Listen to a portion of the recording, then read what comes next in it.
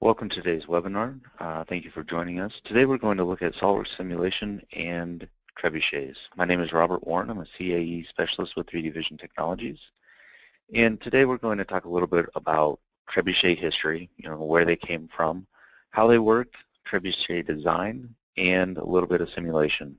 So where this project kind of came into play was my friend called me. His son is in the Cub Scouts. And they wanted to introduce some engineering and science and technology to them. And the scout leader had an idea to build a trebuchet, but they needed somebody with some engineering design experience to help them out with that. So I quickly signed up, and this presentation that I'm showing you is very similar to the one that I showed the Cub Scouts in the process of presenting them with the trebuchet kit that they later built and then utilized. So let's talk a little bit about trebuchet history. So trebuchets kind of came on the scene around 12th century medieval times, and they were really used as a siege engine. So they were used to knock down castle walls, things like that. And originally they were powered by soldiers. So just a series of pulleys and ropes, and as the soldiers pulled on the ropes, it moved this big lever arm in through the projectile. At the enemies. It later evolved into a counterpoise or a gravity-driven system with a counterweight, which is what you see over to the right. And that's the type of trebuchet that we designed then. So some common ammo, because these siege engines were actually built outside of the castle, giving the enemies plenty of time to know that they were coming, the ammunition was really what was laying around in the field. So big tree stumps, rocks, and even things like cows. So Monty Python made fun of this, but that was something that was a possibly thrown.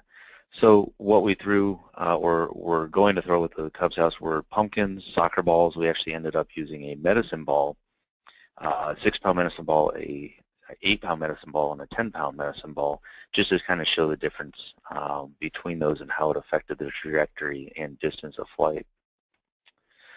So how they work, the trebuchet is really devised of a main frame. It has a throwing arm, which is really just a big lever. It has a pivot point that's attached to the frame, and then a counterweight. And there's several designs out there for how the counterweight interacts. So some have a fixed counterweight.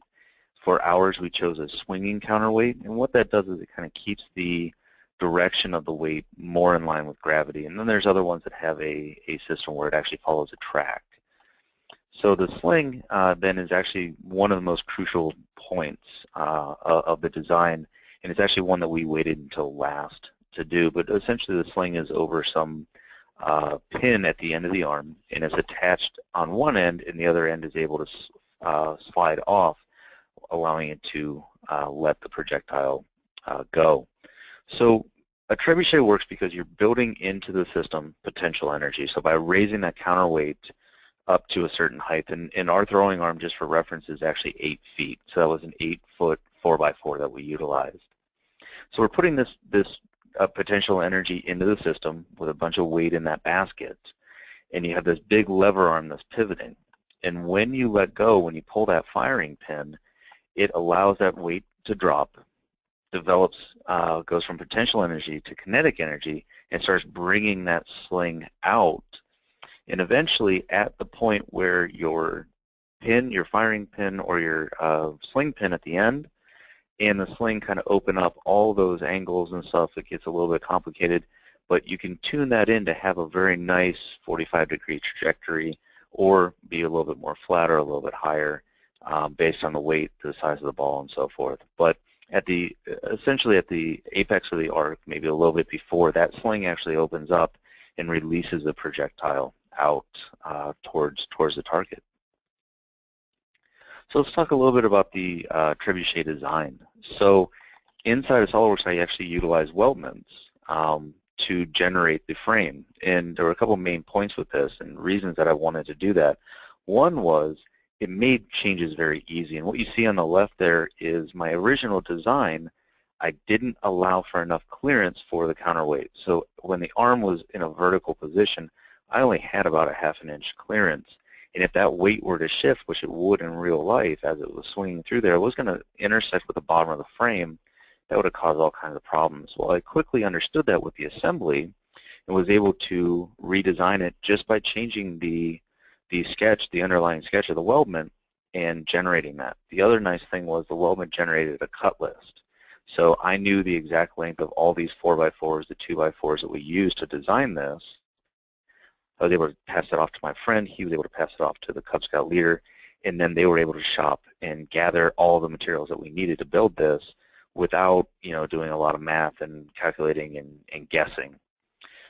From there, I put everything into an assembly, and they utilized smart fasteners. And again, those smart fasteners gave me a list of fasteners that we needed for the design. So it was a really nice way of doing it, and it actually was able to illustrate and show the kids, how this is really in 3D, and then they were able to build it in real life. So here's a trebuchet model. So this is the full assembly. Let me open up the frame here. And with this frame, this was designed as a weldment. So what you see over here on the left-hand side is we have some underlying sketches. So for example, we have this one here. So this was just laying out the base of the frame. So I used the full 8 feet in length by 48 wide to kind of derive the base for this. And if we look, and I edit the feature of the weldment, all that I did was I was able to specify a custom 4x4 wood profile, which, by the way, is 3.5 by 3.5, so the lumber yard is lying to you. Most of us know this. So I didn't do any corner treatment on it. Generally, with weldments, the software will trim these accordingly, like an overlap and underlap or a miter. For this, though, we wanted to design this so that the kids could easily put this together. So I actually just ended up doing some manual cuts for some overlap joints. And then for like this one here, if we look at this, I actually have a cutout on both beams so that they just notch together. So one of the important things that I wanted was to provide them with essentially a kit that they could build and have it working right away. We didn't want them to use any saws or dado blades or anything like that, but basically just wrenches, maybe some drills for the older ones to screw in the leg screws, and bolt this together. So my friend and I actually notched all these together, cut everything to length according to the cut list and according to SOLIDWORKS. I actually didn't even use a 2D drawing, and I really could have gone the route of using MBD, which is putting all the information in the model and then publishing out like a 3D PDF. But in reality, what I did, I just brought my laptop to his house. We started measuring right away, so I was able to go in here and say, okay, we need one of these that's 62 inches long. We cut it. We drill the holes in appropriate places once we started assembling this together. And then once we had the frame, we actually disassembled it. And this is where they were able to put it together very easily. I actually had a template for the holes here, so each corner was the same. So no matter where they kind of aligned it, they were able to put it together. And what I did was I actually hid all of these bodies as you go through the cut list items. I hid the ones that were appropriate. So stage by stage, I had a projector up, and we were building this, or I showed them how to build it before they actually went out and did it. And then obviously the adults supervised that. But the underlying sketches made it really easy and nice to switch from one kind of layout to another. And like I said, I was able to see where that counterweight was potentially going to hit. The other thing that this allowed me to do then was put in all of my smart fasteners. I actually only used 2 different types of lag screws. So once the holes were all put in through utilizing the hole wizard, it auto-populated all of the lag screws appropriately. I knew how many of the shorter 2.5 inch length. So for example, right here where we had this cross brace onto the A-frame, or the longer ones where these were 5 inch because we needed to make sure that they penetrated into both boards. Actually, these are 2.5 inch, sorry, this one here that cuts in at an angle, that one was a 5 inch. So we appropriately knew what we had to do. Now with regards to the counterweight, my friend and I actually made this all together because we screwed this using deck screws together. We didn't want them to have to try to construct this, but we did have them put it up and kind of build it on the throwing arm. So that's really the design. I utilized SOLIDWORKS to kind of come up with the frame and everything. And then the next step really was to go in and look at this from a simulation standpoint. So one of the things that I was really concerned with was safety. We're dealing with a lot of small kids. We want to make sure that they were safe while operating and utilizing this. So that's where SOLIDWORKS simulation came into play. Now, I did use a static linear analysis for this. Wood is orthotropic. I actually allowed it to be isotropic. It was just an assumption that I made with it. But I did create a custom pine material with an appropriate yield strength. The tube was Schedule 40, 2-inch pipe, and then I used an appropriate steel material for that. And what you see on the screen here is the layout. So I fixed the end of the arm. I figure worst case is going to be where this arm is horizontal. So we've got the full action of the force acting, the full moment to the pivot. And what I did was I just pushed down, I applied gravity for the self-weight of the structure, and I pushed down on the inside of the counterweight with, originally we were going to go with 600 pounds, and we were going to make this cement. And what ended up happening was I got a phone call and they said that they needed to use this also in a parade. And what ended up happening was we switched from cement to sand, which actually lowered my total weight to 450 pounds of counterweight. So when I tested this inside a simulation, what we ended up doing, let me switch my configuration here that I have for FEA. I'm going to turn on my simulation add-in. When we tested this, I actually tested it for 800 pounds. And what I found was about a 12,000 PSI stress on the main axle is where we actually saw that. And in reality, that had a strength of 32,000 PSI, so we were more than good, and I felt pretty confident in this, especially since we were only utilizing a counterweight of 450 pounds. And if I switch to that configuration where all I did was I went in and I modified the force that was put on that basket, what you're going to see here is when I show this, we're right around 8,000 pounds, 7,500, 8,000 pounds, which is well under. So my factor of safety for this, if we go in and we look at this, is well over 2, which is usually a good design point with respect to this one. We're at a factor of safety of 4 for the amount of counterweight that we have on this. And if you look at the 800 pounds, we're still right around a factor of safety of 2.75. And if you want to kind of take into account dynamic loading and things like that, shock load, things like that, the 800 pounds really kind of put us there. And at a factor of safety of 2.5, it really gave us a good warm fuzzy that we were more than okay with the design. So the next step then was actually to look at this from a motion standpoint, from a kinematic standpoint. And because SOLIDWORKS Motion is a rigid body dynamics package, one of the things that I had to do was kind of add this fake spoon on the end of my arm with the projectile. So motion is fully derived from the mates in the assembly. So those really tell the software how this is going to behave. So when I have things unmated, this is able to swing and move appropriately, and that's how we really needed it to work. Then I also utilized friction in between the arm and the pin or the axle, and that allowed it to rotate and have kind of a dampening effect on that. So let me actually turn off my simulation add-in. I'm going to switch to a configuration that I used for motion, which actually adds that kind of scoop and arm.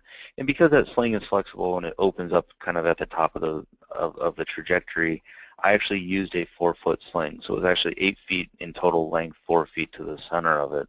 So that's what this is mimicking. Let me go ahead and turn on motion, and we'll take a look at some of the results that I was able to get from that. And interestingly enough, with 450 pounds, the results matched very well with this setup.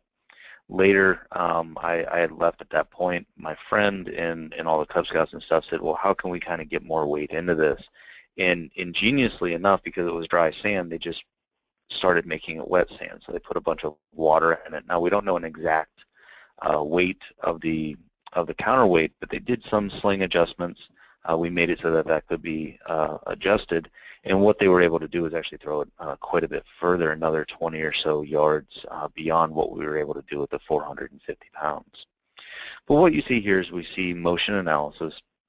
And what this does is it just divides up your screen and gives you kind of this keyframe analysis type. We can control mates, we can turn on and off mates with this. And what I ended up doing was, because I had to have the ball hold in the scoop, I turned the mate off right at the point where the sling really would have opened up. And if we watch this here, and it's kind of small on the screen, and it would help if my mates were turned on. Give me 1 second here. I apologize.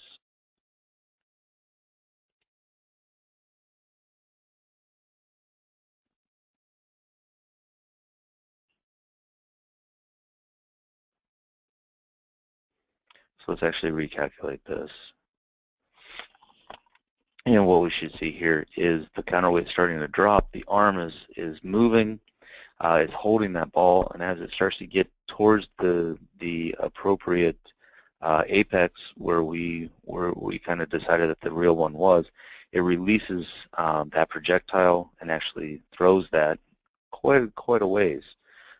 From that, what we were able to extrapolate was, if I go down here to my results, is I can look at all these different plots. So this is my angular velocity at the tip of the arm, now not at the sling, but at the tip of the arm in degrees per second. And I can also look at the linear acceleration of the arm as well. You can take this data from the maximum and kind of put this into your projectile motion calculations by hand. I've got angular acceleration. One of the ones that I did do was a linear displacement. Now this is in inches, and this is actually throwing at about 30 or so yards, which was very close to what we were able to do with the 450 pounds. Now they were able to add another 27, 28 yards to that just by increasing the counterweight and then adjusting the sling for an optimal throwing angle. But if we play this again, what we're able to see is it does release that projectile. The arm actually swings very realistically and kind of damps down, and what you're seeing there is I actually stopped it so that it was at the ground plane. So, how did that really compare to real life?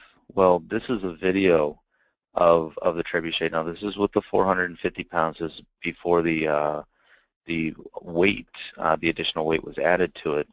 But what you see here is we've got a child that's going to pull the pin, and it's going to release this 8-pound. This was actually an 8-pound medicine ball. It gave a good, a good distance to that. Let me actually just play it again so you can see that. Notice we kept all the kids as far back as possible, so we had a very long talk about the amount of energy in the system and how potentially dangerous that is. But the kids all had a really fun time kind of putting that together and learning about it. And from what I heard, next year they want to go bigger. So that's going to be the next design. So ultimately we want to start actually throwing some pumpkins and knocking down fake walls and things like that.